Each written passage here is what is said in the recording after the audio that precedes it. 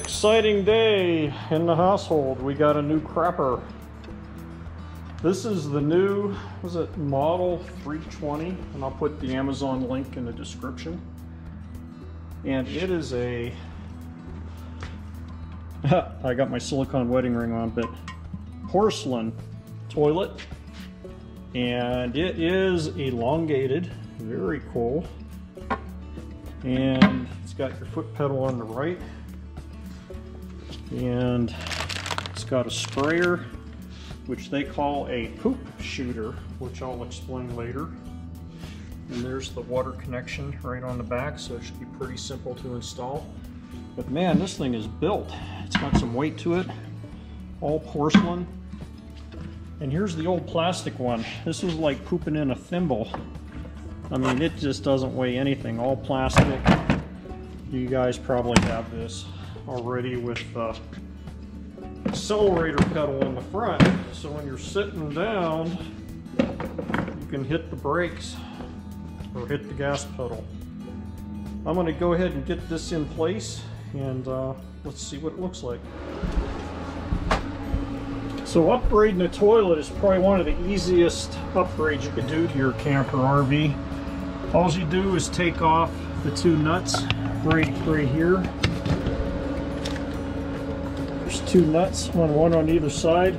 Unscrew the water line right there and go ahead and lift it off. Very simple. So getting ready to put the toilet back on. Always stuff a rag down there, but make sure that you take the seal off of the old toilet, because the new toilet's got a new seal on it. And clean the flange up really good.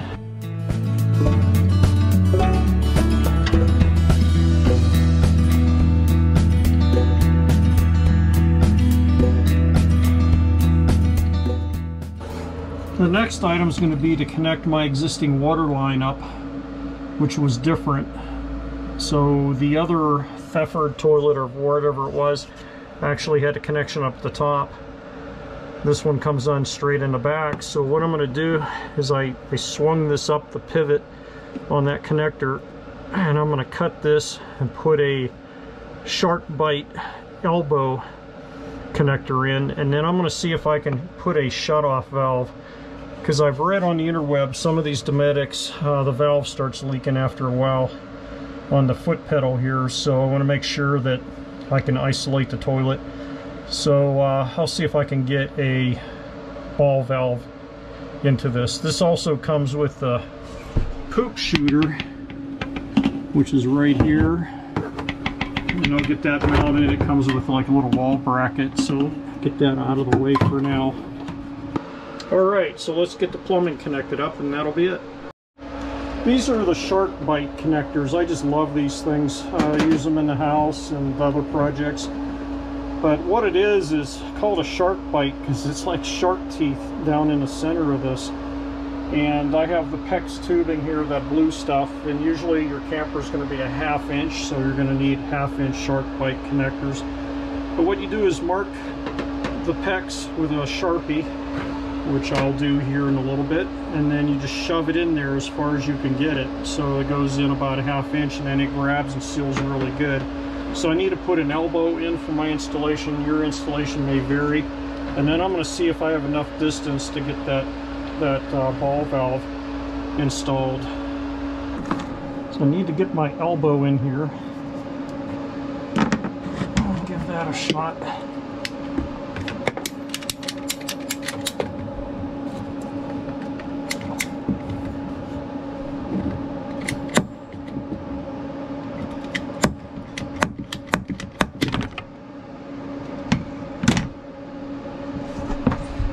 And then I'm going to mark in, so make sure I push this in all the way. Another mark about the thickness of that collar right there. So I need to push it in this far, because I've done these before where I didn't push them in all the way, and that's bad doing it that way. And you just slip on the end here. See if I can get it on there. Kind of twist it a little bit. And it helps if you grunt. And that's in all the way. Absolutely make sure you get it in all the way. You can see that there's just a little bit of the blue left. Alright, so I'm lined up now. And here's my piece that I cut off.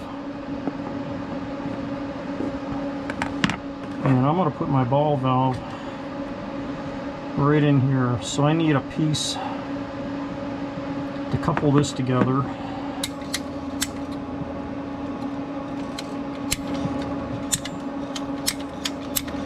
And this is a PVC pipe cutter made by Lennox. And I'll put the link in Amazon in the description. But these work really well, and I've cut up to 1.5 inch pipe with this in the past, and does an amazing job. That took some doing. Alright.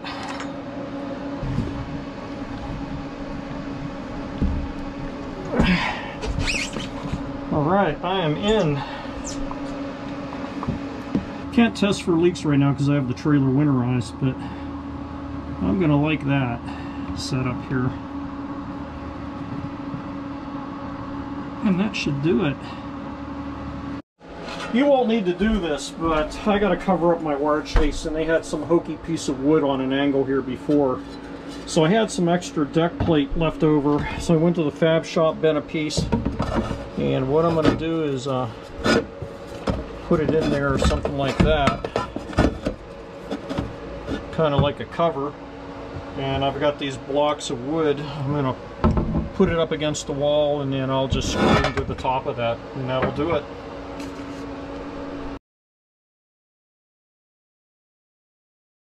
Hey guys, let's take a look at the final installation here. I got my elongated toilet, just like you have in your house. Got the poop shooter mounted on the wall, so at any time if there's any little, you know what's left in the bowl, just take and shoot it, which is nice. And just like a residential toilet, it's got the gear shift thing on the side here for water. And I think from reading, again, I'm all winterized, so I don't have any water in yet, but you press it a little bit down and it'll fill up the bowl with water, kind of like what you do in your house. And then when you go all the way down, hello down there, it opens it up. So one little tip that I found that I thought I'd throw in here with a toilet replacement is the black tank deodorizer deal, holding tank treatment, I guess you call it. I've been using that blue stuff for the last 25-30 years, and times I've gotten it splashed back on my hands. Dad! Oh, Jinx. Oh. Jinx, don't do it. Jinx, no. Don't do it. No! No! Jesus! Moses! Hold on! Hold on! Moses! Moses, hold on! I'm not saying you! Oh my God! Moses! Out of the way, Dad! Get out of the way! Hey, what the hell are you doing? That's my toilet! I gotta get my dog! Forget your dog! What about my toilet? Moses! Oh, great!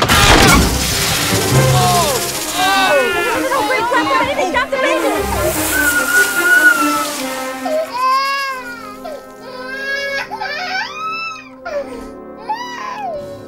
Also, the blue stuff, you can't let it freeze because there's like some kind of microorganisms in it, but I found this Happy Camper stuff. It was recommended to me by a friend, and this stuff is amazing. It just takes one little scoop, comes in a little tub.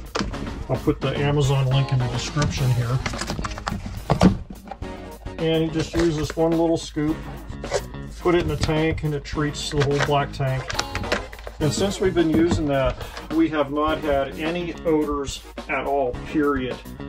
And then also, I did some research. This is a mineral, and you can leave it in the camper all year long, even in the winter when it's below freezing and cycling through freezing cycles.